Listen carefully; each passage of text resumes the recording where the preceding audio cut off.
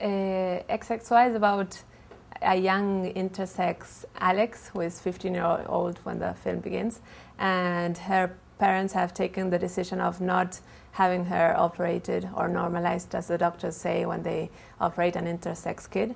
And when the film begins, they are receiving a couple of friends who come with their 17-year-old son, who will fall in love with Alex. So basically, XXY is a love story of two very atypical adolescents in a way, who fall in love for the very first time in their lives.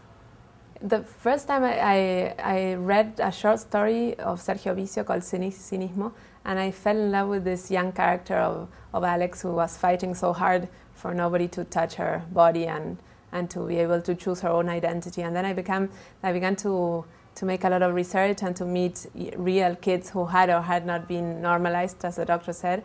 And I thought that basically today, with what was happening with this subject, that is that for the very first time, some of these children are not being operated, and their parents are being brave enough to grow with their kids without touching their bodies, and to decide together when they reach puberty what way they will go. I thought that was a story. Something that for me was very important all along, and everybody helped in that direction, was the film not to have one extra word, to be quite a silent film in a way. And many times with the actors we rehearsed a lot, and they had absolute freedom to say whatever they wanted. But when we went back to a scene, we tried to not to have extra sentences or words, and to keep it very quiet, because I thought that the subject was so intense in a way that if people smoked too much, it wouldn't work in a way. Well, it was first it was a long time to find her. I was like for 8 months making a casting of boys and girls. Sometimes I thought maybe Alex would be a boy and not a girl.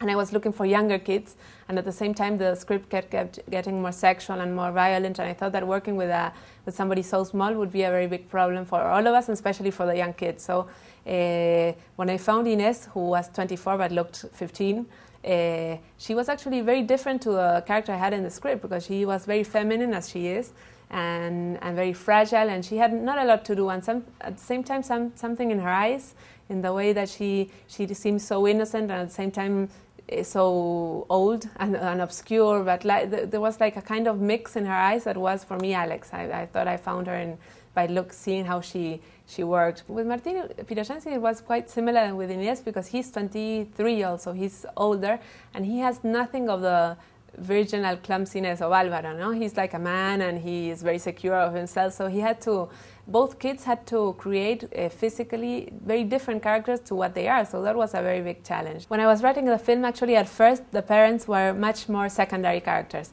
and something that happened was that I thought that I couldn't tell these characters without telling who their parents was, that in a way they were still so determined by who their parents had been and the way they had been raised and looked at, and I actually love films that speak about young people but that don't show their parents, like Gus Van Sant's, all of the films of Gus Van Sant. But in this case, I thought that because of the type of film that I had, it was very important to know and how important can the way that your parents looked at you and trusted you and determine who you will be.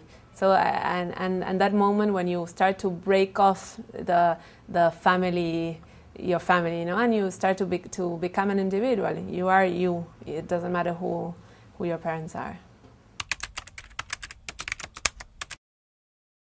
Something that happens in the film is that I think that even in the end of the world, or in the smallest town, how like Piriápolis seems to be, if something has to come out, it will come out anywhere. So that is something that also happens, that they've been hiding in a way and not speaking about something just to try to protect her, and when things start to boil, they will burst at some point.